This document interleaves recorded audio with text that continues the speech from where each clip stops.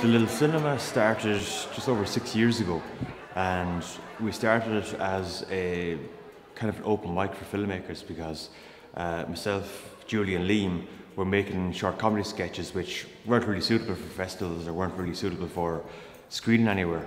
And so we wanted to find somewhere where we could screen our own stuff which we were making, which was just kind of filmmaking for a bit of fun. And so we screened comedy sketches, music videos, short films, documentaries, horrors. And so over the 6 years we've screened, I'd say, I don't know how many, but about 600 or 700 films. And a lot of them might not have had the opportunity to be screened. We don't make stuff for festivals, we make stuff just for the crack. So it's a good place for people to kind of to play and to network and to kind of find out what kind of filmmaker they are.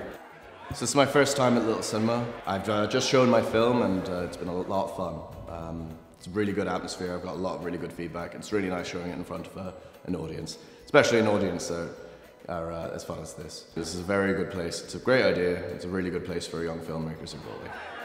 I just thought it was such an amazing platform for filmmakers all around Ireland, but also Galway, being it's supposed to be the city of culture. I think the Little Cinema has kind of brought that, kind of given meaning to it.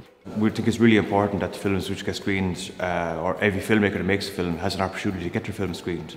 And so whether it's like a first-time filmmaker or a professional filmmaker, they'll all get the same level of appreciation from us. Because not every filmmaker knows what they want to be making immediately.